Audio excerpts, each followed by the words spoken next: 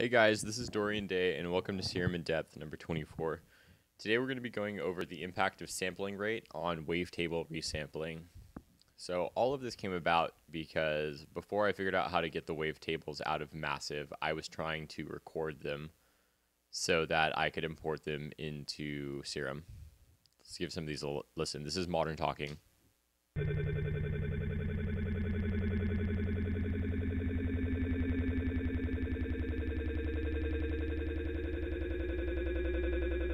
Now that's at 44.1.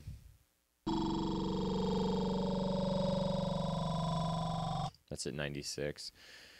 What you can hear is that they're pretty low pitch and long evolving sounds. I'm not going to go into the creation of these in this video. I'm going to do that in the next one and all the details on how to do this and what's going on.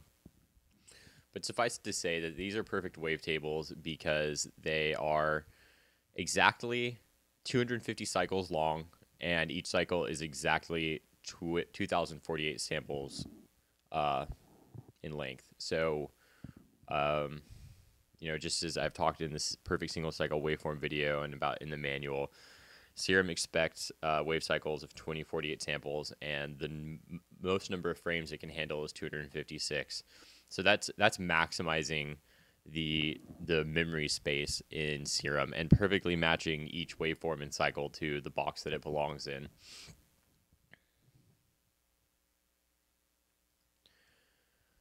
So what's the impact of sample rate on these? So you can see right here that I did 3 different oscillators out of Massive. I did square saw 1, polysaw, and modern talking. I sampled each one of these at 44.1K, 96K, and 192K. And then the phase 2 is where I had to do slight editing in Audacity, as has been exemplified in some previous videos. And what's the final impact? Well, let's see. These are almost all at 2. The first ones are almost all at 244, so let's try this out. And you need to apply an LFO to the wavetable to see this.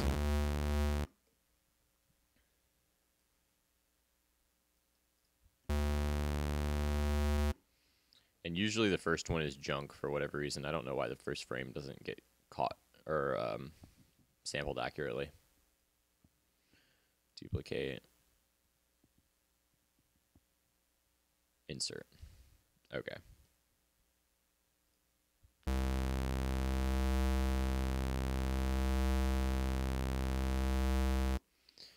So you can see that these are perfect samples, and the reason that I call them perfect samples is because there's no movement horizontally in the waveform. Like if I go to 2043 and I drag that waveform back in, it starts to wobble. And if you find our Massive wavetables that we use straight out of Massive, you'll see that when they animate, they don't shift left and right. The other thing to notice is that for whatever reason, our sampled wavetable doesn't look like the one that comes out of Massive.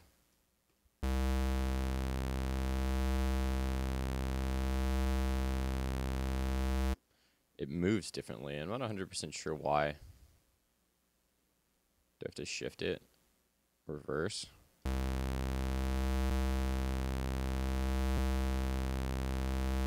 Is that it?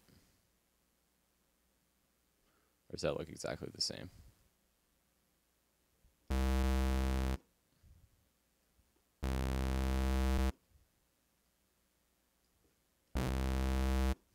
Odd. So anyways, let's finish up with our investigation. So this is square saw 1 at 44.1.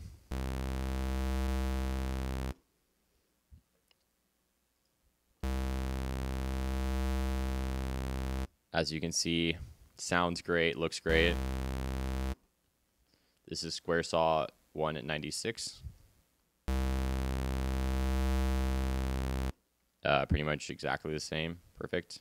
And this is at 192. Now I'm going to bring these over because even I find this hard to believe.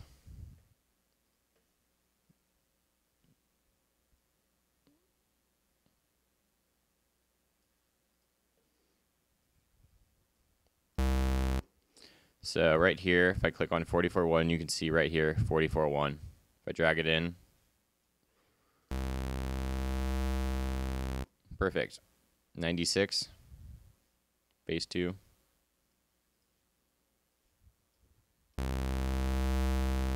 Perfect. 192.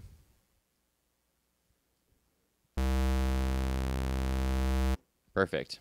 I'll draw or drag one in that's not from phase 2 where I didn't pre-edit it. And you can see that's what happens because it doesn't the cycles don't perfectly fit into their boxes, so it animates kind of like when you're maybe watching a cartoon. And if they do the flip book, and if it moves too fast, it seems like it's jumping, and if it moves too slow, it doesn't seem like it's moving right. This is sort of a similar situation. Try Polysaw at 1441.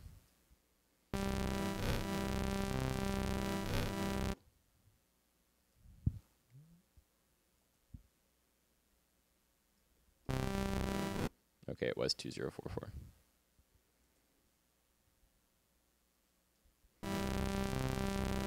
This one has a slight amount of phase shifting from left to right. You can see right here, it moves a little bit.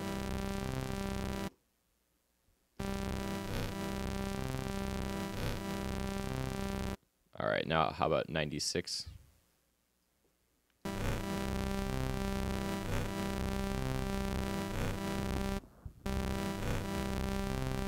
Back to 44.1. 192.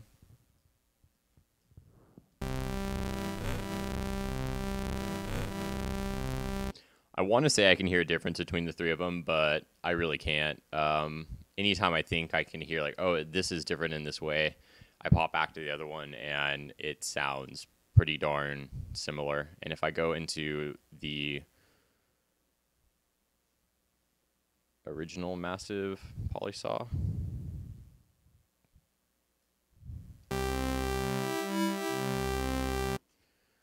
you can hear the resemblance.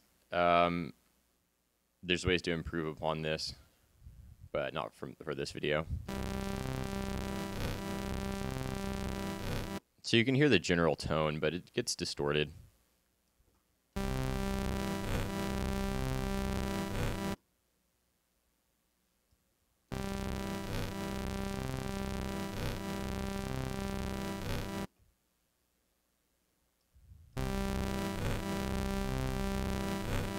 I want to say that the higher the sample rate, there's more body, but even then,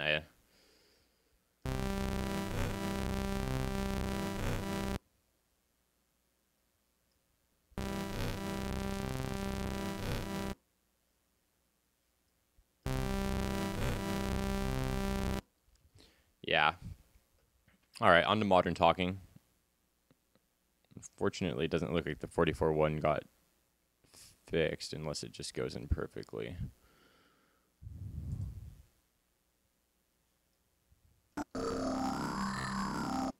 Yeah, that one didn't get fixed.